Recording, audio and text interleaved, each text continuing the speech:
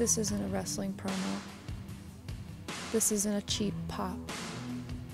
And this sure isn't an apology. This is my life.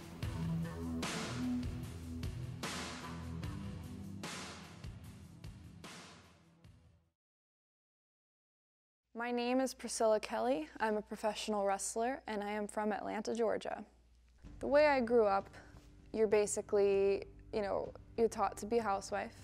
You're taught to clean, cook, take care of my little brother. Anything outside of that, I was kind of made uncomfortable to be myself.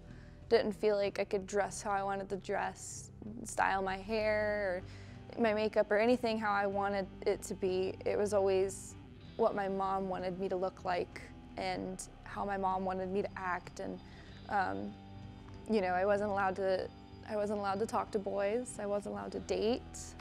I didn't have any friends.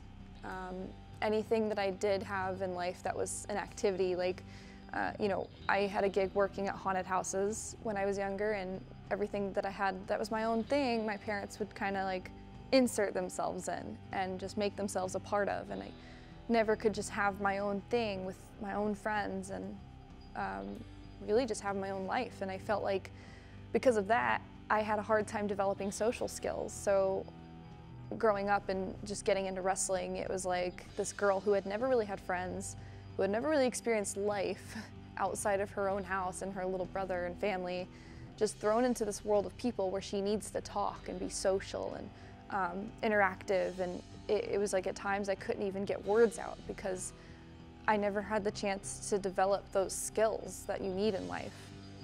So in 7th grade, my parents decided to pull me out of school. They were just scared that I would, I guess get caught up in other kids and what they were doing and, God forbid, kiss a boy or something. And they pulled me out. And it was like, school was the one place that I did have to socialize and meet people and have friends. And when my parents took me out of school, that was it. My only friend from there on was my brother. And he at the time was, maybe 3 or 4 years old, maybe 5.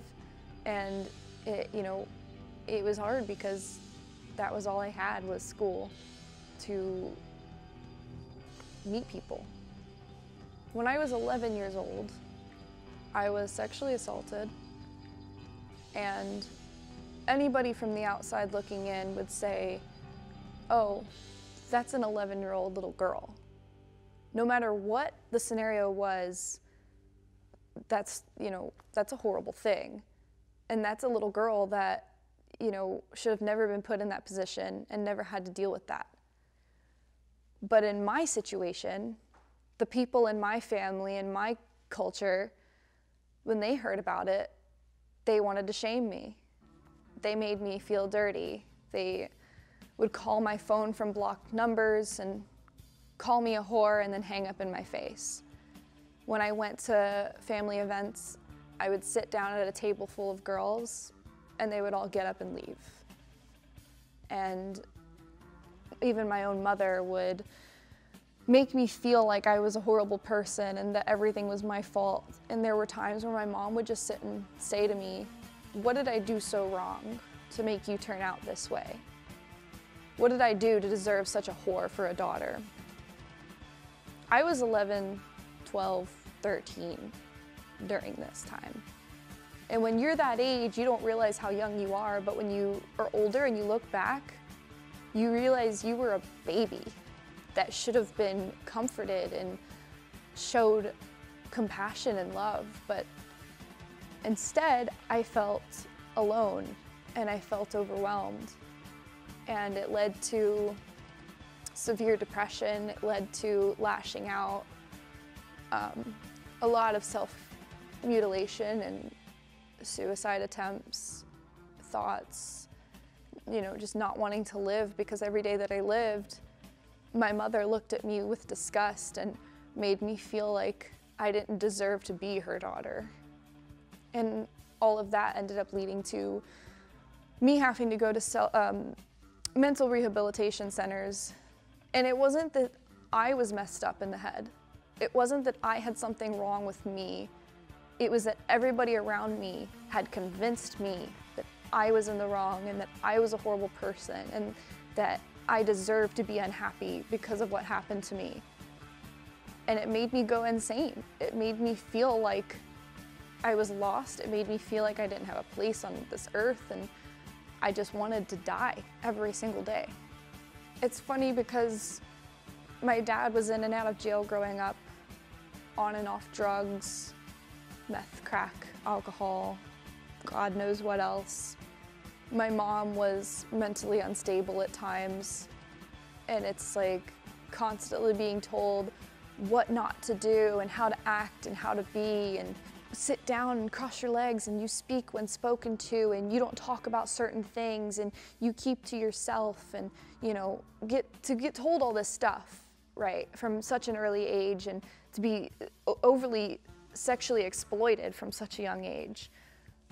It's really funny to look at it now because my parents aren't even in my life.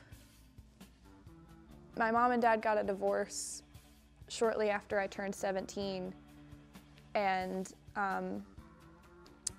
pretty much after that, my mom lost her mind.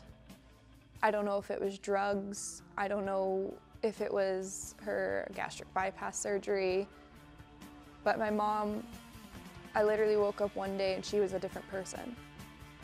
And through all the bad in my life, there were still moments of good memories that I had with my parents. Those Disney trips, going to different concerts, going to Waffle House at 6 a.m. with my dad so that we could eat a waffle and just talk about life. There was a lot of good memories sprinkled in with all the bad. And when my mom lost her mind and, eventually just disappeared out of my life, and my dad, he went to jail, and it seemed like he was gone out of my life around the same time. It felt like both of my parents had died. And at this moment right now, I haven't seen my mother in over a year. And every time I do see her, I don't feel like I'm talking to my mom anymore. I don't know who I'm talking to. And my dad is so strung out that even when I do talk to him, there's still bits of my dad still in there, but it's like I've grown so distant from him that it just feels uncomfortable. So at 14, my parents decided to do a reality TV show that was supposed to enlighten people to what the gypsy community is and how we lived and kind of kill off all those stereotypes. But when we watched it back live on television, they had titled the show 14 and Looking for a Husband, which wasn't true at all. And what actually had happened was it was a Halloween party that TLC decided to make into this story that wasn't even true. And people still think that that's really how I lived, and my parents were basically shopping me out for guys at 14, and it's not the case at all. Like, yeah, I was cleaning and taking care of my brother, like they said in the show, but it wasn't like this miserable life where I was like enslaved and, being like sold as a bride or some weird thing. But, people think reality TV is real. Couldn't be further from the truth. The problem with that is now, even to this day, people come up to me thinking that either I was married at 14 or that's how I was raised, and they feel so sorry for me.